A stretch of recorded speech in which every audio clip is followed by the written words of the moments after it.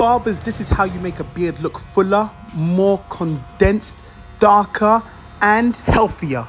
It's about trimming the edges and shaping the beard up. See how I'm just skimming it, and I'm not only just skimming it, I'm actually doing it with a purpose. I'm shaping it while I trim it at the same time. Sometimes you see beards which haven't been trimmed or shaped and they look straggly, and it might be very high, but it doesn't just look full or healthy. And this is why it's important to comb and trim the dead ends, because you'll bring structure, life, and health to their beard. You've been in the cut with SliderCuts. Make sure to save and rewatch this video.